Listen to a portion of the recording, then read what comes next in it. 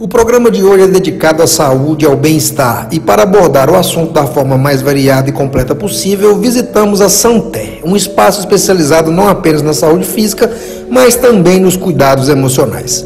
De início, paramos no estudo das fisioterapeutas Adriane Dias e Nathália Martins, fundadoras do espaço, e que optaram por se especializarem no Pilates, método composto por exercícios e alongamentos que utilizam o peso do próprio corpo e o bom uso da respiração na sua execução, e que, segundo elas, traz resultados expressivos em todos os tipos de pessoas, dos bebês até os idosos.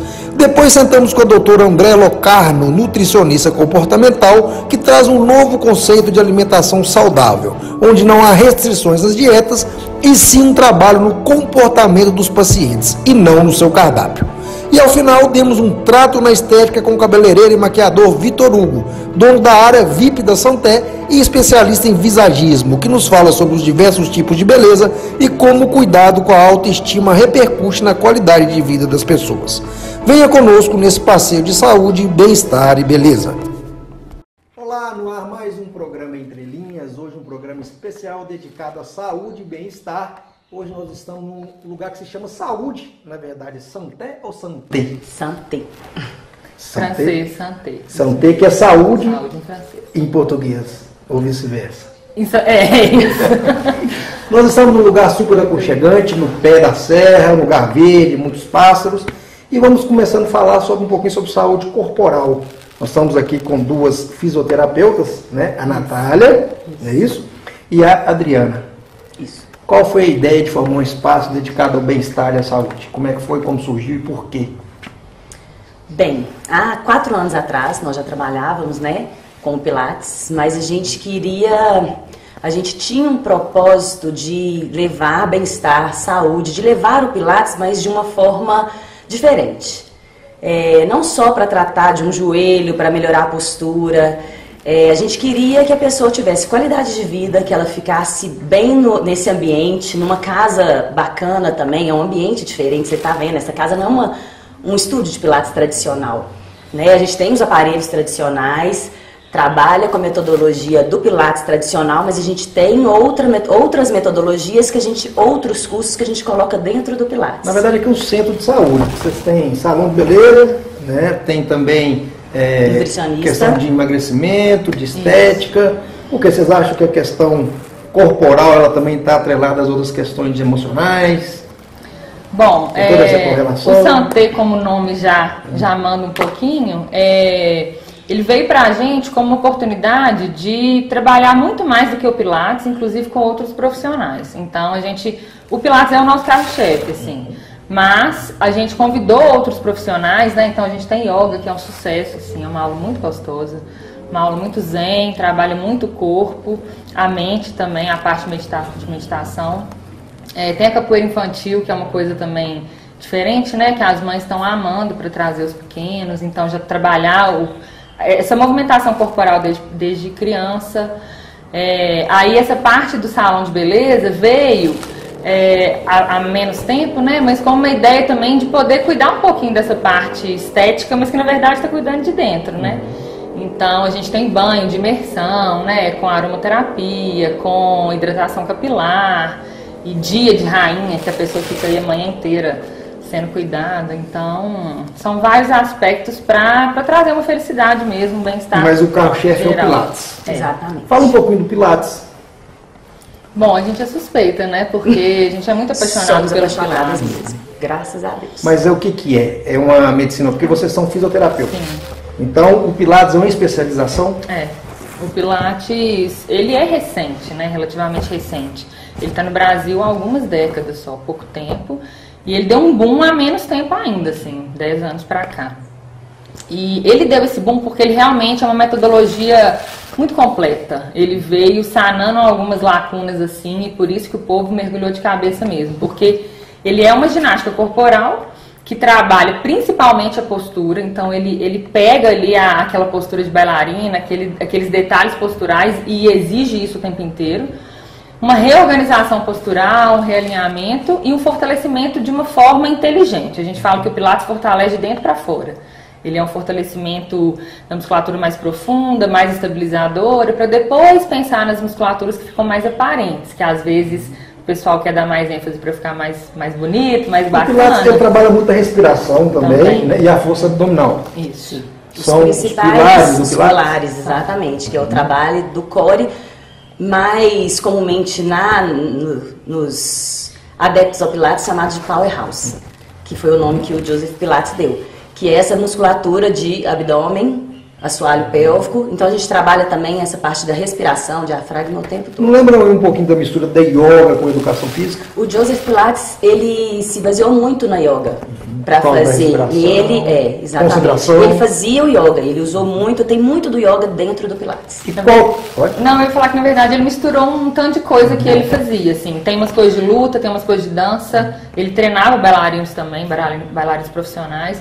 Então ele pegou o melhor de cada coisa, assim, deu um toque dele, porque essa ideia do powerhouse, ele estudou muito, ele era autodidata, né? Então ele foi estudando tudo por conta própria ao longo da vida. E ele deu esse toque dele, que no final das contas ficou um pouquinho de cada mais completo. Como eu te disse, do Pilates aqui ser diferente, porque como o Joseph fez, ele reuniu algumas técnicas, alguns métodos que ele utilizava para fazer o Pilates. A gente fez um curso, o melhor do Brasil, que é o da Fiz Pilates, inclusive, bem tradicional, longo, durante um ano e tanto de curso, mas a gente fez outros cursos na área de fisioterapia, na área de atividade física, como TRX, síndrome de dominância, e aí a gente vai colocando isso dentro da aula de Pilates. Então a gente não dá uma aula de Pilates tradicional básica, a gente usa esses outros. Como funciona a metodologia? Porque eu vim para um cantinho aqui para não assustar o telespectador, peguei só a bola, o pezinho, mas tem umas camas ali que parece cama de tortura. Elástico, não é? Como que é a metodologia do Pilates? Como que é o maquinário? Quais são os exercícios? Bom, a gente geralmente começa a aula no solo, que é aqui onde a gente está, de frente para o espelho, ativando consciência corporal, que eu costumo falar, Juninho, que consciência corporal é um dos presentes que o Pilates te dá e você nunca mais vai esquecer, assim, uma reorganização do seu corpo, da sua postura. Então a gente trabalha isso, trabalha consciência corporal, respiração, ativação do powerhouse, e aí a gente passa para alguns exercícios de ou fortalecimento ou alongamento também, que a gente consegue mesclar dentro da aula, e com os acessórios. Então geralmente peso, bolinha, bolão, elástico, vários acessórios TRX, né? Essa é a primeira parte da aula, onde a gente faz uma ativação. Aí depois, meia hora depois, a gente vai para a parte dos aparelhos, que são geralmente aparelhos tracionados por molas, né? Você conhece. Então a gente consegue aproveitar tanto o momento de ida quanto a volta. A gente não usa uma parte só da contração muscular. A gente consegue usar tanto a parte que a gente faz a força, quanto a parte que a gente devolve, uma resistência, né? Uma outra forma de contração. E esses aparelhos que você disse que parecem aparelhos de tortura, máquinas de tortura... Não, depende do ângulo. Pois as molas... Não tem convidativo. Não, vamos falar de outra coisa. Sim. Nós estamos falando de Pilates, meu filho. Mas sim, porque... Mas as molas podem ajudar ou facilitar. Não comumente ou dificultar. Falei errado, né? Ajudar ou dificultar o exercício. Porque, por exemplo, num exercício de musculação, quanto mais peso, mais difícil, na maioria das vezes, o exercício, certo? Se você vai aumentando sua carga, vai ficando mais difícil. Dependendo do exercício do Pilates nos aparelhos, se eu tiro a mola, se eu coloco mais leve, vai ficar mais difícil. Então é bem interessante a gente poder trabalhar com isso e com essa movimentação o tempo inteiro. Olha, são duas perguntas, eu quero ela respondida separadamente. Quem pode e quem deve fazer Pilates? Quem pode é quase todo mundo. E eu falo quase porque tem algumas restrições, algumas doenças muito frágeis, algum estágio de doença muito avançada que às vezes não vai valer a pena. Fora isso, de criança a idoso, assim, de praticamente 5, né, 7, a gente fez o curso de Pilates para criança, 7 anos é o indicado para começar, até 90 e tantos, assim, enfim, sem limite. E quem pode fazer o Pilates é todo mundo que quer cuidar do seu corpo. Porque o Pilates ele vem como um remédio para a vida toda. Assim, a maioria dos alunos eles vêm com alguma patologia e eles não saem mais. Eles curaram aquele joelho que estava com alguma lesão, fortaleceu a musculatura, né, protetora ali que envolve, e ele não quer mais sair, porque ele viu que cuida da barriga, cuida da coluna, cuida do pescoço no computador, cuida da postura. E ele acaba sendo adepto do Pilates para a vida. Quem deve? Você tem que fazer Pilates. Quem deve? Nós temos indicações, né, por patologias ortopédicas, por uma patologia de joelho específica, coluna, uma hérnia de disco. Aí a gente recebe bastante por indicação médica. Como a Nath falou, a pessoa vem pela indicação médica, mas acaba ficando como atividade física. Então, alguma pessoa que tem algum transtorno de coluna, transtorno muscular... Isso que eu falo, casos clássicos assim, né? Lombalgia. Geralmente lombalgia, hérnia de disco, inflamação de ciático, má postura, que gera a dor constante também na lombar. Fortalecimento muscular, atletas. Sim. Sim, a gente tem bastante também alunos que são, por exemplo, ciclistas, que correm e que vêm para ou tratar a lesão ou para fortalecer a musculatura estabilizadora para poder exercer o hobby ou atividade física que ele gosta nos finais de semana ou até profissionalmente, mas de forma mais adequada, sem dor e sem causar mais lesão. De forma geral, nós também estamos falando para idosos, que não quer, às vezes não quer ter uma atividade esportiva, não quer ter um corpo atlético, às vezes também não tem problema muscular. Então, em geral, de criança a idoso, quais são os benefícios do Pilates? Bom, o principal que eu acho é, como eu já disse, a consciência corporal. Ela entende, ela descobre o corpo dela de uma outra forma. E a partir dessa descoberta, ela consegue cuidar mais, ela consegue pensar 2 vezes na hora de arrastar um sofá dentro de casa. Porque ela vai acionar o abdômen, ela vai dobrar o joelho e ela vai ter esse cuidado para não ter uma lesão depois. Pode complementar. Tem outros benefícios, como melhora da flexibilidade, melhora da postura, melhora, como você falou, da respiração, capacidade respiratória, melhora o sono. Então, assim, bem-estar em geral. A gente fala que o aluno sai daqui transformado, ele se transforma mesmo. Eu acho que primeiro por causa dessa melhora da consciência corporal. Então você chega em casa, você vai dirigir, você já não vai dirigir com a mesma postura. O fato você de leva a respiração por si só já dá um impacto grande no organismo. Já, porque assim, a gente usa uma respiração que ela é chamada de basal, que é aquela inspiração e expiração curtinha que tá ok. Só que quando a gente começa a usar uma inspiração mais longa, uma expiração mais longa, você está jogando mais oxigênio pro seu corpo. Você está dando mais nutriente para cada célula, para as células musculares, sanguíneas todas. Então, assim, essa troca fisiológica ela já melhora. Bom, só de você melhorar a respiração. Mas o papo hoje é saúde e bem-estar e eu quero conhecer o resto do espaço. Antes de ir, eu queria que vocês deixassem um recado aí, convidassem quem quiser vir para fazer um Pilates de vocês. Bem, eu acho realmente o Pilates apaixonante, ele é transformador. E eu acho que você, telespectador, deveria vir, se dar a chance de perceber isso no seu corpo, de sentir, de experimentar. É isso. Bom, o que eu complemento é que o Pilates dele tem que ser vivenciado. Assim, muitas vezes a pessoa vê na internet, fica achando que é fácil, que é sem graça.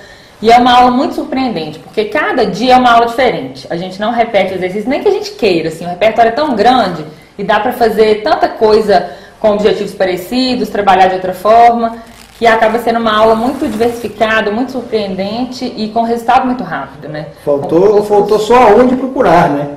Então, a gente tá na Rua Maria Tanuri, no número 3, bairro Jardim Arizona. Pode dar Mas o pessoal de fora, assim, na internet, claro, a gente tem a nossa página no Instagram e no Facebook. Instagram, Santé Pilates, tudo junto. No Facebook também tá Santé Pilates, mas dá para procurar pela nossa hashtag, que é Viver Bem Sempre. Se você colocar tudo Viver Bem Sempre no Face, cai direto também. E nosso telefone é 31 3026 7900. Bom, então deixa eu conhecer o resto da casa, porque eu não vou ficar aqui só fazendo propaganda do Pilates. Você imagina para me conhecer em cima. Sim. Como é que é a hashtag? Viver bem sempre e lugar de ser feliz. Então, lugar de ser feliz aparentemente aqui. Vamos ver se tem um cafezinho no final. Nós continuamos aí nossa dança aqui na Santé.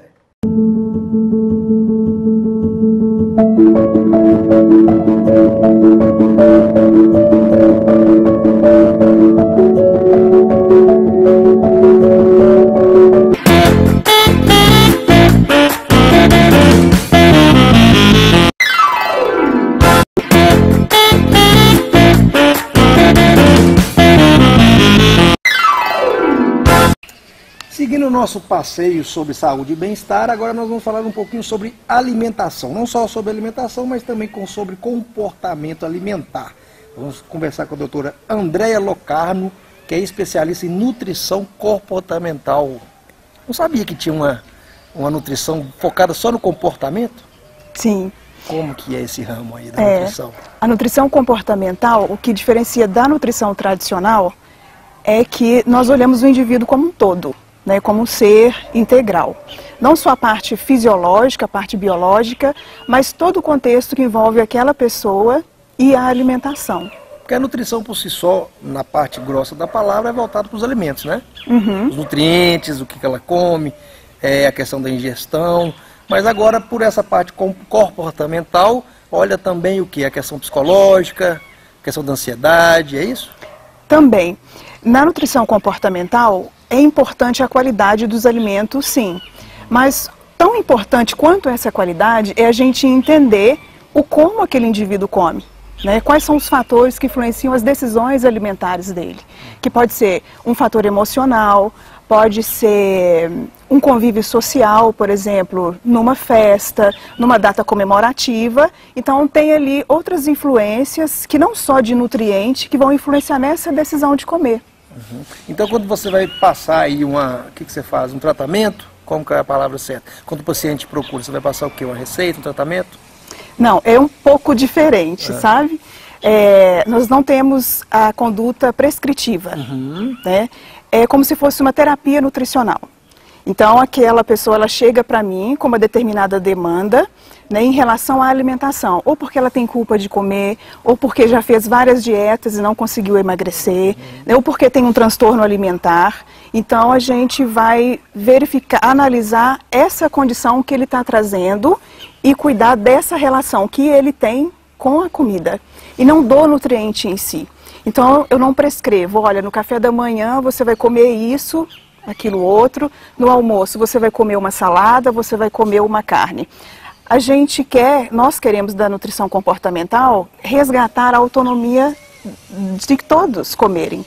Porque na realidade nós nascemos preparados para comer, não é mesmo? O respirar, por exemplo, é muito natural. E o comer também é natural para a nossa sobrevivência. E com o tempo, na cultura que a gente está hoje, de um culto ao corpo, e com esse mundo digital, com tantas informações sobre alimentos, as pessoas não estão mais sabendo o que comer. E perdeu-se essa sabedoria que a gente nasceu com ela.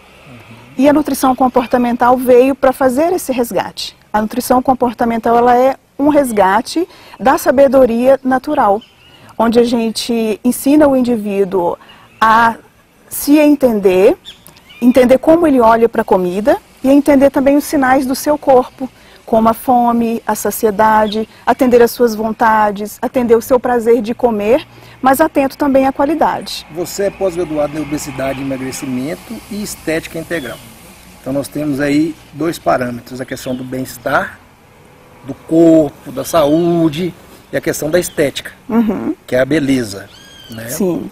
Quando a pessoa é obesa e quando ela foca mais na estética do que na saúde? A nutrição comportamental, o principal foco é a saúde, né? Eu fiz uma especialização em estética porque assim que eu me formei, que eu saí da faculdade, eu fui trabalhar em clínicas de estética. E sempre quis trabalhar com o emagrecimento. E aí, na clínica de estética, eu precisei entender um pouco mais sobre os tratamentos estéticos para prescrever uma dieta favorável àquele tratamento. Então, naquela época, eu fazia prescrição, tá? Mas, com o tempo desses atendimentos na clínica de estética, o que eu percebia? Tinha ali o momento, início do ano, por exemplo, verão, a clínica enchia. Vinham várias pessoas para poder cuidar do corpo. E elas vinham com essa única preocupação, só o corpo. Mas para eu cuidar do meu corpo, para eu cuidar do que tem de fora, eu tenho que olhar para dentro. Eu tenho que me entender e entender até o motivo pelo qual eu estou procurando aquele corpo, né? E não funcionavam as dietas. As pessoas vinham nessa época do boom das clínicas de estética, eu prescrevia a dieta, ela emagrecia, a gente conseguia, assim, resultados no tratamento estético, mas no próximo período ela voltava lá com a mesma queixa ou com outras queixas, né? E aí eu comecei a me questionar, tem alguma coisa errada aqui, não está funcionando. E questionei a mim também como profissional, será que isso está certo? O que eu estou fazendo está de acordo com o que eu acredito, né? E aí eu fui pesquisar sobre isso e encontrei a nutrição comportamental e vários estudos onde mostram que as dietas a longo prazo elas não funcionam. Num primeiro momento ela vai funcionar, sim, as pessoas vão emagrecer porque tem uma restrição calórica, né? Mas a longo prazo elas recuperam o peso. 95% das pessoas que fazem dieta, num período de 2 a 5 anos, elas recuperam o peso e ainda um pouco mais. E aí veio outro questionamento. Então eu estou trabalhando para 5% da população? Eu estou cuidando apenas de 5%? E o restante? Onde é que eu encaixo? Né? E a nutrição comportamental trouxe a resposta para essas questões. Que eu não é interessante eu olhar só para a comida como algo automático, onde você me vem com uma demanda, ou seja de emagrecimento, ou seja de tratamento até de uma patologia, que dá para a gente também ter uma visão mais gentil e mais amorosa com a nutrição para tratar patologias. E aí você vem e eu prescrevo para você o seu dia. Mas eu não sei o que acontece no seu dia, né? De repente eu te prescrevo alguns alimentos que não fazem parte da tua rotina. Não faz parte da tua condição social, não faz parte da tua cultura. E aí, de repente, dentro daquele planejamento, no final do dia, por exemplo, você se depara com um convite de um happy hour com os amigos. E você começa a ter um conflito. O que eu vou seguir agora? O que a minha nutricionista me prescreveu, que são os alimentos X e Y, ou eu vou para me divertir com os meus amigos. Às vezes você pode até tomar a decisão de se divertir com os amigos. Mas, o que é que fica na tua mente lá com os amigos? Poxa, eu saí hoje da minha dieta, eu deveria estar comendo outra coisa, eu não deveria estar tomando esse chopp, eu não deveria estar comendo esse tiragosto aqui com os amigos. E isso causa um estresse que vai gerar culpa de você estar saindo da dieta. Você pode se sentir frustrado, achar que é você que não consegue seguir, que você não dá certo com nenhuma dieta. Mas é porque aquilo foi prescrito sem te olhar integralmente. Né? Você diz que não é adepto das dietas restritivas. O que é isso? É proibir de comer isso ou aquilo? Exato. Dietas, quando a gente fala dietas restritivas, qualquer dieta ou qualquer estratégia ou qualquer dica que vai cortar qualquer alimento ou qualquer grupo alimentar. Restringe. Restringir. Ou seja, você recebe uma lista. Isso você pode e isso você não pode. Na nutrição comportamental, nós temos uma visão mais inclusiva, onde a gente olha os alimentos com neutralidade. Os alimentos são alimentos e ponto. Né? Então você pode, numa situação, comer um brigadeiro, está tudo ok. Você pode, numa outra situação, comer um prato de salada e também está tudo ok. Porque alimento é alimento. E quando a gente come com qualidade, já que você permite tudo, quase tudo, imagina que você não permite um cigarro, imagina a questão de bebida alcoólica, qual é a sua opinião? Com moderação? A qualidade, aqui no caso nós estamos falando de qualidade alimentar, mas como falamos de saúde, de bem-estar, tudo que envolve a qualidade de vida para o indivíduo, isso é certo. É disso que nós precisamos para a saúde. Bebidas alcoólicas, elas fazem parte de um convívio social, por exemplo, ou até de uma preferência particular. Mas também tem tudo sua medida, né? Como o cigarro, ele não tem medida, né? Então aquilo que já é tido como errado, que já é comprovado como malefício à saúde, você nem entra em questão. Fala, olha, isso aí não precisa nem dizer que é ruim. Exato. Da mesma forma que associar uma boa dieta a uma boa atividade física, que é mais que óbvio. Sim. O que você tenta vamos comer de tudo, mas vamos comer com moderação, tudo com equilíbrio e com bom senso.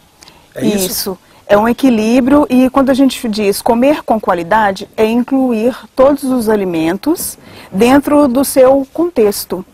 nós temos aí um documento, Guia Alimentar para a População Brasileira. Então, o Guia Alimentar para a População Brasileira, ele é uma das referências do trabalho da linha comportamental. E o que preconiza o guia é que a nossa alimentação, a base da nossa alimentação, seja o mais natural possível, né? E que os industrializados e os ultraprocessados, né, os alimentos muito industrializados, eles podem fazer parte da nossa vida, sim, mas no momento de praticidade. Tá? Então nem isso você proíbe. Até os industrializados, desde que em quantidade bem inferiores a alguns naturais. Sim. E que não seja um hábito constante. Isso. O que vai direcionar esse equilíbrio é a tua alimentação ao longo do dia e as outras coisas que você faz pela tua saúde. Né? Porque quando a gente fala de alimentação, a gente está olhando apenas uma área da saúde do indivíduo. Um pedacinho de um todo. Isso. Porque o conceito de saúde é o bem-estar físico, social, né, o bem-estar emocional, e o indivíduo é isso tudo. Então eu preciso tratar do corpo, eu preciso tratar da mente, e eu também preciso tratar do coração, né, que é a alma, que é isso que a gente faz também com o mindfulness, que é a gente entender aqueles alimentos que a gente come, por exemplo, para confortar o coração, quando a gente está num momento triste. Aquele cafezinho, fora de hora, que também é essencial para o bem-estar. É essencial para o bem-estar. Não é isso? Doutora, obrigado pela sua contribuição. Foi bastante proveitoso. Eu que agradeço. Obrigada. Vamos seguindo aí, aqui na Santé, e daqui a pouquinho nós vamos conhecer mais um novo lugarzinho aqui, diferente desse lugar tão bacana, tão receptivo.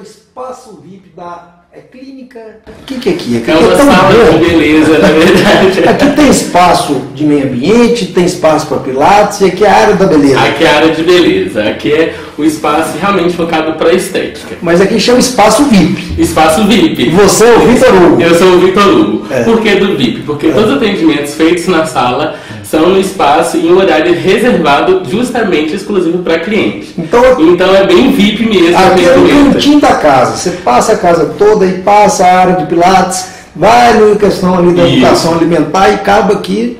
Que é aqui é a cerejinha. A cereja do bolo. Justamente. A hora que o corpo já está todo treinado, já passou pela orientação da Andreia, né? Então vem pra cá para relaxar, para se transformar mesmo. Aqui é bem a questão da estética mesmo. Isso. Aqui a gente tem os serviços de massagens, né? Massagem redutora, relaxante.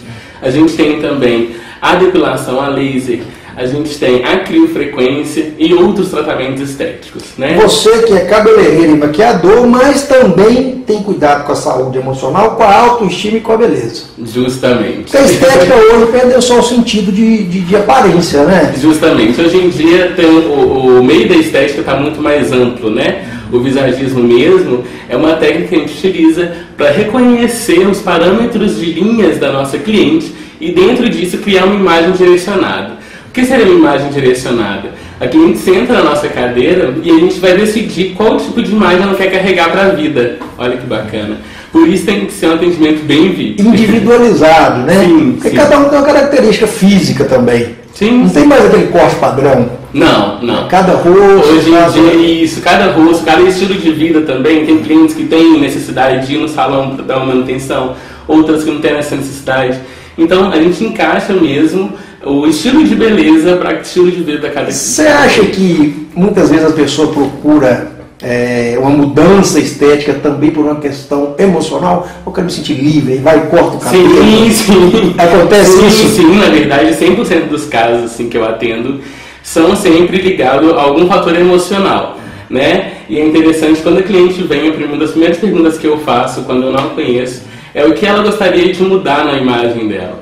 E o que ela gostaria de mostrar nessa nova fase, né? Então, através do visagismo, a gente direciona a forma como ela quer se expressar, mas pela estética. Você, no bom sentido da palavra, já está bem rodado. Já esteve em Buenos Aires, né? Sim, sim. Lá no Pivot Point, em Buenos Aires. Pivot Point, Buenos Aires. Foi treinador da L'Oréal em Curitiba. Isso, fiquei um ano de novo no bom lado da palavra, já conhece bastante, inclusive em lugares diferentes, culturas diferentes. Sim. Né? O que você aprendeu de bom? Eu falo assim, porque a beleza, ela também está de dentro para fora, principalmente de dentro para fora. O que você aprendeu enquanto maquiador? Porque você também é um terapeuta. Sem dúvida. O nosso trabalho é um trabalho bem de conhecer o nosso cliente, né? Quando você conhece a cliente, você conhece um outro mundo, uma outra história. E quando você viaja, você ainda conhece uma outra história em um outro lugar diferente, né? Então, já passei por Brasília, Curitiba, Belo Horizonte, Rio de Janeiro, São Paulo, as principais capitais. E, assim, o que eu mais percebo, assim, que eu fico mais admirado é que todas têm a mesma vontade de expressar unicidade. Então elas não querem mais seguir aquele padrão, elas querem criar o padrão de beleza. Então, assim, isso é uma das coisas que eu mais descobri com essas diferentes culturas, diferentes mulheres. É que mesmo sendo uma cultura diferente, uma região diferente, todas querem ter a própria beleza, elas não querem mais seguir um padrão. Mudou um pouco, hoje não é mais ser bonito, hoje é estar bonito, né? Sim. Não é assim? Hoje em dia não tem mais aquela questão de eu vou produzir só para um evento. Hoje em dia não, as pessoas realmente ficam mais arrumadas, elas prezam mesmo por essa beleza. E aqui a gente oferece esse tipo de serviço de uma forma mais harmoniosa, mais porque natural. você está no final aí da cadeia, a pessoa já passou por outros procedimentos. Então, provavelmente ela vai estar com a estima um pouco melhor quando ela chega aqui. Sim. Ela já vai estar um pouco mais ereta do pilates, já deve ter sido adequado. É normal a pessoa vir até procurar coisas não tão bonitas, até pelo próprio visagismo, né? Porque o visagismo ele é voltado para a individualidade de cada um. Isso, o visagismo, eu falo que ele é uma descoberta, uma autodescoberta. A gente faz a nossa consultoria voltado mesmo para a própria cliente se identificar dentro do estilo que ela mais gosta, do que ela menos gosta, e o que fica melhor e o que não fica para ela.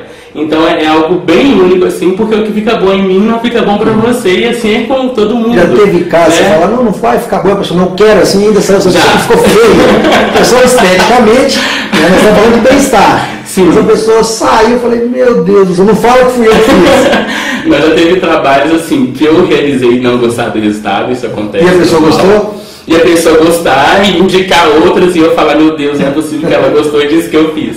Mas enfim, 10 anos dá tempo de muita história. E já aconteceu também, assim, da gente chegar num momento da consultoria, da gente não realizar o serviço. Porque a consultoria ela é muito profunda, então a gente pega até um pouco dos valores da pessoa. E a hora que a gente chega nesse momento da consultoria, que a gente identifica o estilo da pessoa, e ela não tem uma autoestima de carregar aquilo, a gente para. Aí eu paro por ali e aí não prossigo mais os tratamentos. E como é essa consultoria? Como se chama? Quem te procura? E o que você oferece? Então, essa consultoria, porque na verdade quem me procura para fazer a consultoria são pessoas que realmente estão cansadas de serem só mais um boneco. Quem vai vir aqui não vai achar um corte de cabelo, não vai achar uma massagem, nem uma maquiagem. Não. Vai achar uma consultoria. Uma consultoria. Antes de qualquer coisa, a gente vai identificar a necessidade da nossa cliente. Em cima disso, a gente vai oferecer os produtos e serviços adequados para o que ela quer. Mas o primeiro momento é realmente identificar a necessidade da nossa cliente. Porque hoje em dia a gente trabalha com estética, mas é uma estética de forma harmoniosa. Não é simplesmente, nós vamos fazer uma balaiagem porque eu quero você loura agora. Não, a gente quer loura porque aquele momento de vida pede ou um corte mais sensual, ou ela quer ficar um pouco mais leve. Tive casos mesmo de clientes que formadas em direito, só que tinham um cabelo muito louro e anelado. E isso inconscientemente traz uma imagem muito infantil. Então o que a gente fez? A gente escureceu o cabelo e deu uma leve alisada.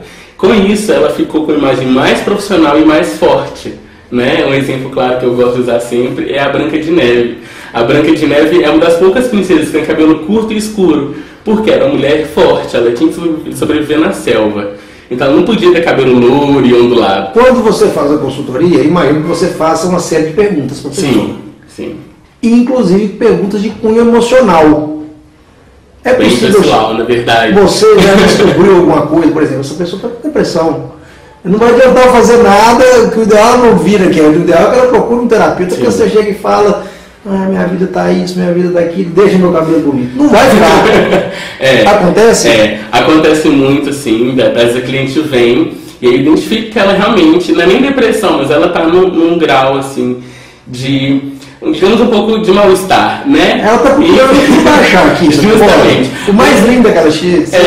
Sim, mas na verdade ela até não acha o que ela precisa, que é realmente uma terapia especializada, né? Mas ela vai achar um momento de, pelo menos, relaxamento e descanso e bem-estar, que é o que a gente quer oferecer para ela, né? Esse momento onde ela fique 100% à vontade mesmo, porque infelizmente a gente não oferece um tratamento ainda, um acompanhamento psicológico, mas a saúde emocional também está atrelada com a beleza, com a estética, não tem nem como. O que é ser belo?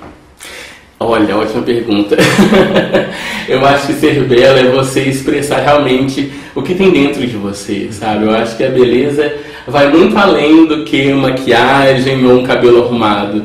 A beleza está na alma, está no comportamento, a beleza está no que a pessoa carrega dentro dela, né? A beleza é o que ela põe para o mundo. Então eu acho que uma beleza é quando a pessoa vem, faz um banho na banheira, às vezes nem faz maquiagem nem nada, só dela sair do banho da banheira, ela já sai se sentindo mais bonita, mais radiante. Essa energia contagia todo mundo. Vitor, você é um cara muito alto astral, muito simpático. Obrigado. Eu cheguei aqui feio, não vou fazer nada, mas eu estou me sentindo mais bonito. Eu queria que você passasse, para a gente finalizar esse nosso percurso aqui na SETE, adorei conhecer o lugar, que você deixasse o seu recado para as pessoas que estão te assistindo, por que te procurar, e caso não te procure, alguma dica para a pessoa viver bem. Sim, então, quero fazer o convite a todas que estão nos... Você fala todas, homem não pode vir? Homem pode vir, você fala sim. Todas. Homem pode vir também, mas a nossa especialidade mesmo é o tratamento feminino, tá? A gente tem alguns serviços que não são realizados com os homens, não só com as mulheres, mas os homens também são muito bem-vindos, não só para fazer o Pilates ou o acompanhamento com a Andrea, mas aqui também na nossa sala do Espaço VIP, porque a gente tem a depilação, tem o banho spa, tem muitos homens que fazem e que... Vai trazer a mulher? Vem também, né? Justamente. E tem muitas pessoas agora, pro Dia dos Namorados, dando de presente pra mãe, pra noiva. É uma data especial. Então, quando a cliente chega na sala e vê que tá tudo montado, harmonioso, com o banho já, a temperatura ideal pra ela, a sala é reservada, ela se sente muito feliz. Mas eu te interrompi, dá seu recado. Então, meu recado é para quem quiser realmente se conhecer, quem quiser sentir mesmo a beleza que tem dentro de você. É um processo de autoconhecimento, é um processo muito gostoso o visagismo. Quem ainda não fez, vale a pena, ou que não seja para fazer esse processo, mas que venha conhecer os nossos serviços. A gente tem um espaço lindo, de braços abertos, esperando para te oferecer o melhor. Sempre, né? Então tá bom, e você que se sente feio, pode ser que você seja bonita por dentro e não tá sabendo. Ou mais bonito, né? Sente bonito e sente mais bonito. Eu tô saindo daqui lindão. Pessoal, obrigado por mais um programa hoje aqui na Clínica SETE. Semana que vem a gente espera num novo lugar com novos convidados. Tchau.